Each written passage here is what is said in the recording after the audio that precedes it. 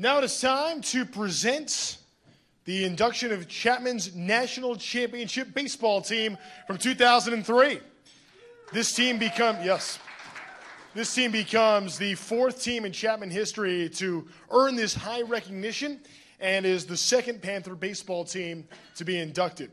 2003 season was a magical one under the leadership of then first-year head coach Tom Tereschek, who took a revitalized baseball program and with the long history of success and authored a storybook ending 35 years in the making. Enjoy this video and the reflections of the 2003 Chapman Baseball National Championship season.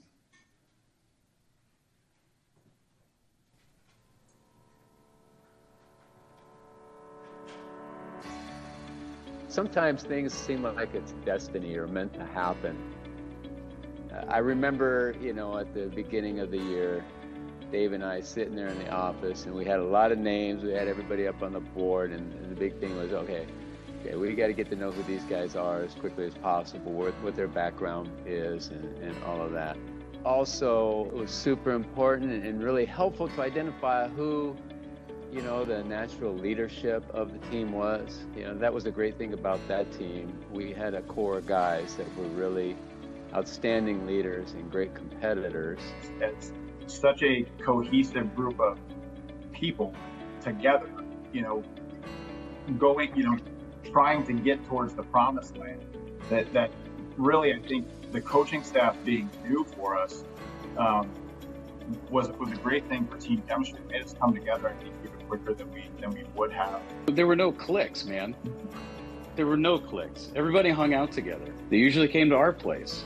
So we were hanging out. We were playing NBA Jam together and having tournaments, and we just hung out together all the time. And the five or six of us freshmen too coming in, it was instant too. It wasn't, the seniors hang out together and the upperclassmen are together. I felt included since day one. I could bet Brew and Johnny and Cotto, everyone was included, like they were, just as important as the next. And I think that set a precedence for the program just in T's time. And that's what the good teams do. The good teams all mold together. They don't have the different groups. Pitchers don't hang out together and the hitters hang out together, or the people from different cultures are hanging out together. Everybody was one. That's what made that team so special, and still makes this team so special. So we got off to a little bit of a rough start, but one thing that we, always believed in is making practice as much a game simulated experience as possible. All the crazy things that can happen in a game are going to come up in practice because we're just repping each of those situations. The practices just were such grinds and game ready, just trials. So when you got to the actual games that count between the lines, we were prepared more than any other team because of the practices and the challenges that they put us through with the plans. Eddie sitting 45 feet away, throwing his sliders at us during live BPs. Coach T was able to bring the best out of every player. Like, he took you to your limit. He screamed at me so many times, your head will spin. But you know what? If you could take some of the screaming, you became a better player, and I think I became a better person after all that. He let us play in the games. Like, that was all practice. That happened during practice. During games, that wasn't T. Like, games were the time to take all of that and perform. And that's just one of the special parts about T as well. He understands that work is done in practice and the game's time to perform. And then we hit a streak. We just really put the pedal to the metal there. I'm not sure how many we won in a row, but it was 15, 16, 17 or something games we won in a row. Champions, I think, in anything, great competitors or whatever, they all have things that they use, different, strategies or whatever that they use to put themselves in the right place mentally. And that team had a lot of different things that they did that were fun, that were funny. One thing I think is crazy is that it felt like way more effort into our pregame flip games. And we were grinding through those things. And then once the game showed up, it's like, whatever, man, we're good. Let's just go have a good time and play. There's that video of CJ doing like the dance before he walked into the championship doubleheader, right? Like, come on, who's? And then they show the shot of whatever the dude's name was at first base that Akamedi struck out 100 times in that series, and he is tighter than a drum, and we're dancing and playing flip. That tells you everything you needed to know about this team. And we were screaming Braveheart at the top of our lungs in the parking lot before that, too. With Braveheart, I think, yeah, we really got into that because the guys who weren't playing as much, we were just, and it didn't even matter. We were pulling on every pitch and stealing signs in the dugout and relaying them through and everything from pregame rituals to the last out. Braveheart probably came from us because we were watching Major League every night before we played, and then doing Braveheart in the parking lot, and that just set such a cool tempo. And to see Al Lambert yelling and getting into it was like pretty motivational, I think, for everybody.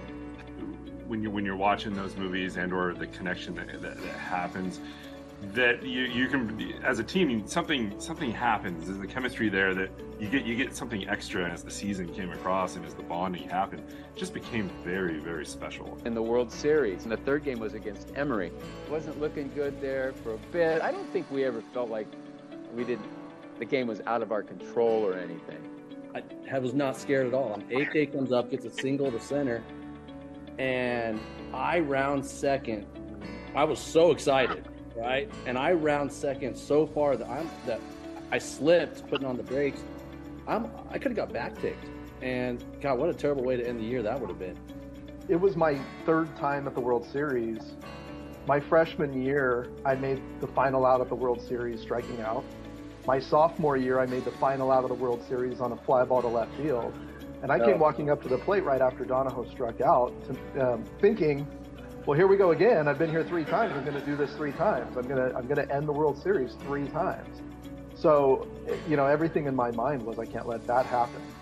And thankfully I got lucky and had a jam shot that dropped behind second base. But then I'm on second, and Graves just has that bat. I just remember I blacked out. Someone took a sweet picture of me just jumping up and down as I'm crossing home, and I don't remember it at all. I totally blacked out. The next thing I remember is a dog pile at second base. It was such an incredible win. And once we won that, I remember I was rooming with Sanders in the hotel. I said, this is over. Yeah. You win that game. I remember telling him that night, and Brian was as sure as I was, this is over. You guys were all confident. I was nervous as hell. I remember getting up on the mound before the first pitch, and my left leg was quivering. No joke. Until I started warming up, I was nervous for sure. I don't think I spoke to anybody. You guys are all dancing. I was sitting over there biting my nails. But then when you guys just jumped out all over them, it was over. I'm happy and I'm grateful that I played my part in it, just like them. Each of those guys had to do their part, and I feel like I did my part, and I feel like Dave did his part. There's not too much, I think, more satisfying than getting a group goal, a team goal. It's a lot more satisfying really than individual goals. It's a lot more fun, and it's just a lot more, get you in here more than that. So I'm really happy that I was a part of it. Grateful. I'm really grateful that I was a part of it. And I love this team. I love all you guys. You guys are amazing.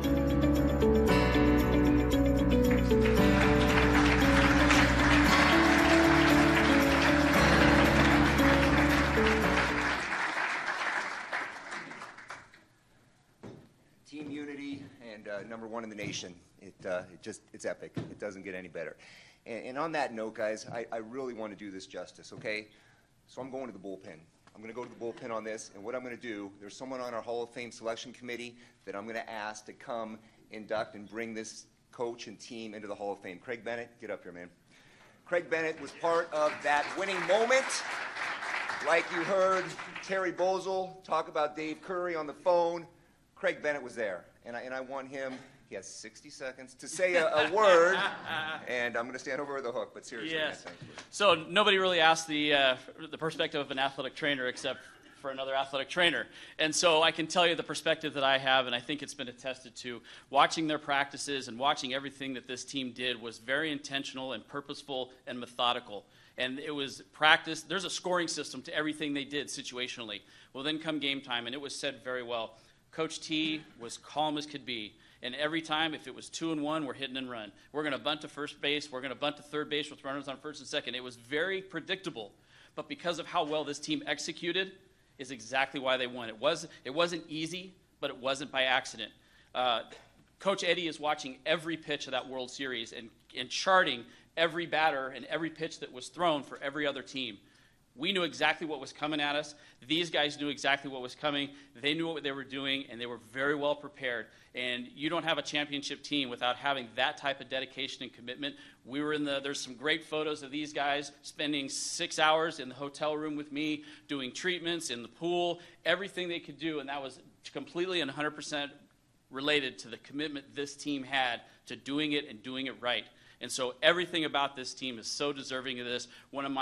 This is my all-time favorite memory as an athletic trainer, but it was because of the opportunity to work with a team and a coaching staff that was so committed to excellence, but then to see the reward of it and to see the reward of everything they're being recognized for. So welcome to the Chapman University Athletic Hall of Fame, the 2003 National Championship Baseball Team. Thank you.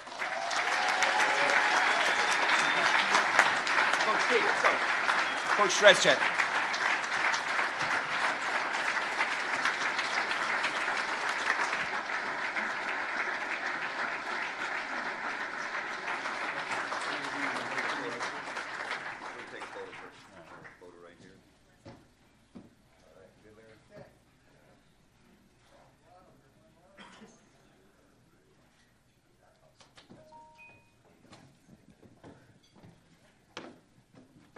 Coach T, if I may, I have a couple of questions I'd love to ask you here.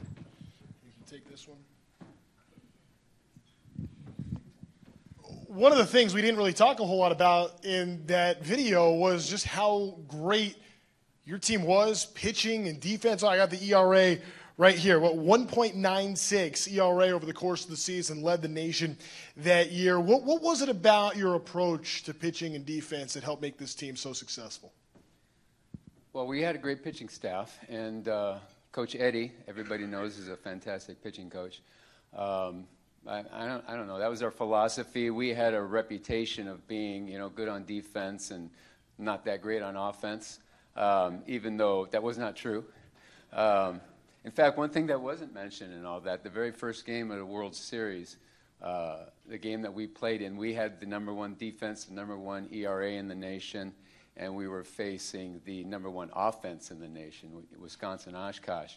And we played there in Appleton in that stadium, and it was sold out, it was packed, and that is still the record for the most attended Division III baseball game in history.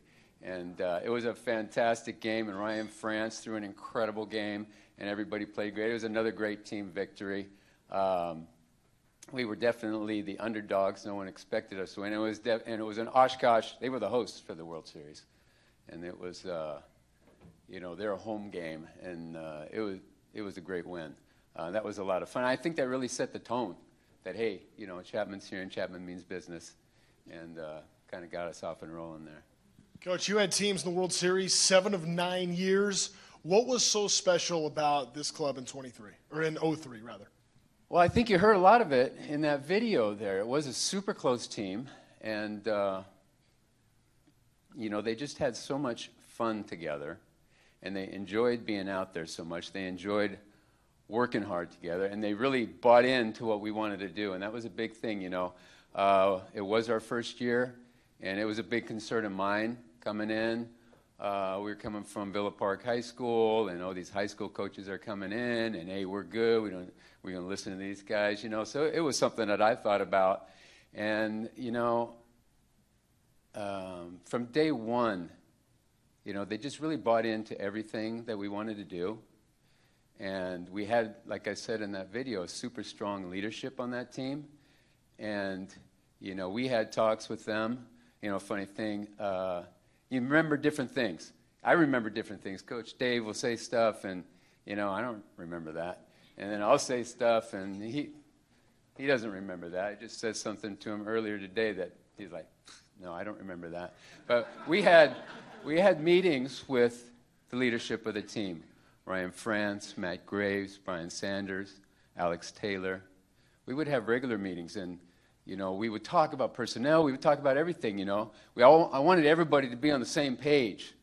Okay, I wanted everybody to buy in, and these guys did buy in, and because they did, the rest of the team did, and so the whole team was on the same page. And guys made a lot of sacrifices for the team, moving positions, maybe not getting in as much as they'd like, but everybody on that team found a role. They all found something that they could do to contribute so that we could be successful. And everybody was proud of that. And like I said in the video, I had my role. I'm proud of the role I had. I'm proud of what I did. And I know all the other coaches feel the same. And I think every single player, the guys that were kind of All-American or the guys that really maybe didn't get in that much, I think they're all proud of what they did for us to get that success that we did. Coach, congratulations once again. We'd love if you could stay up here just for a moment. We're going to invite each member of the 2003 championship team up here one by one to be recognized for a photo opportunity here. So if you want to, Doug can help facilitate that. And we'll start with the introductions of members from the Chapman Baseball National Championship team in 2003, starting with Scott Akamini.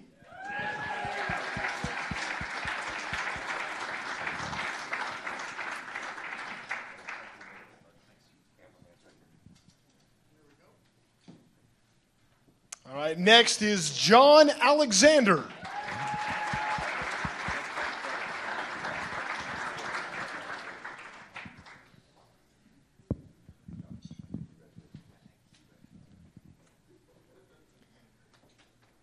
Gabe Bonfanti.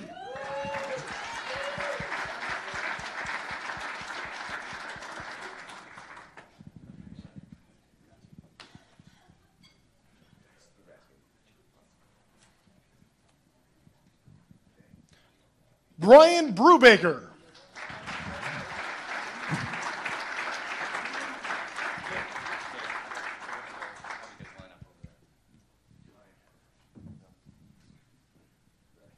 CJ Castillo.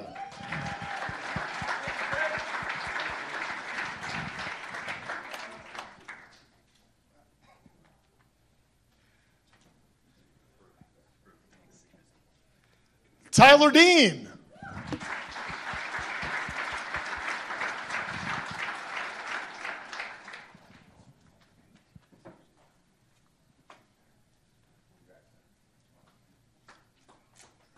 Sean Donahoe.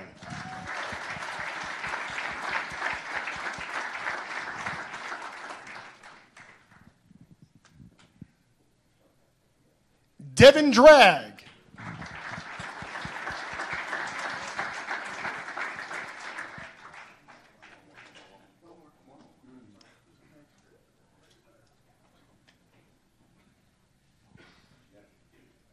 Ryan France.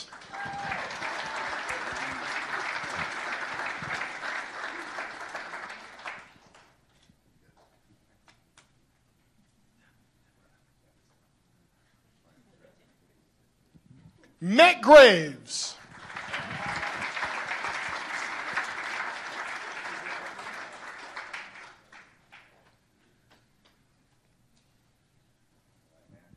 Jeff Green.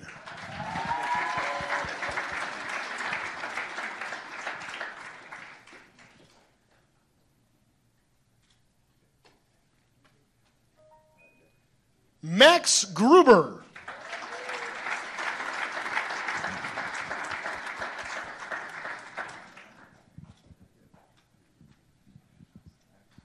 Justin Hallenbach.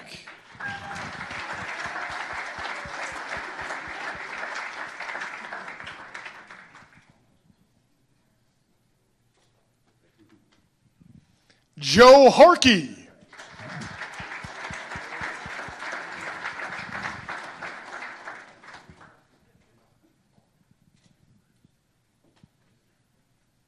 Buddy Eddie Klostad.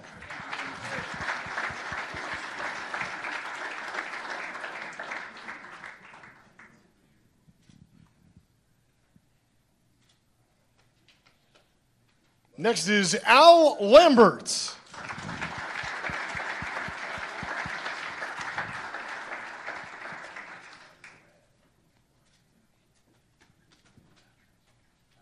Jeff Levering.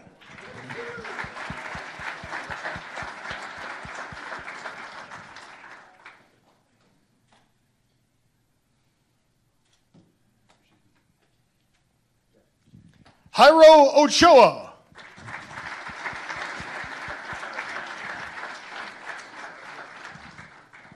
Travis Otot.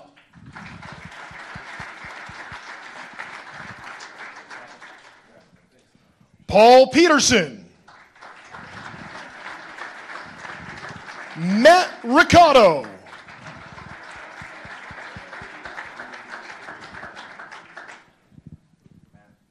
Brian Sanders.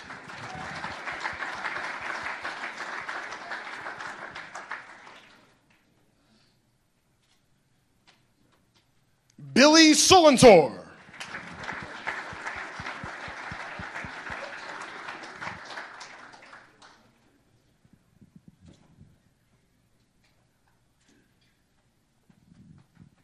Alex Taylor.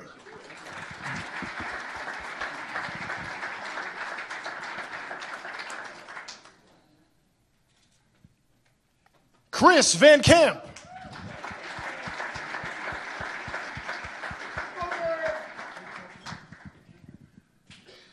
And Evan Williams.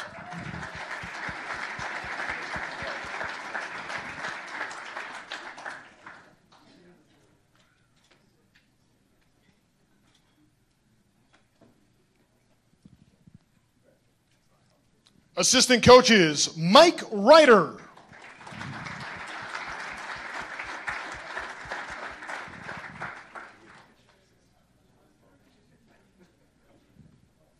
Jeff Cecil.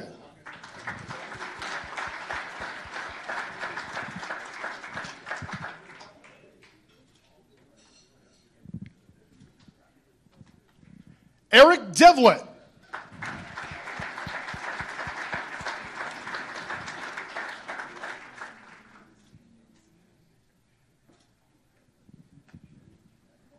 Dave Edwards.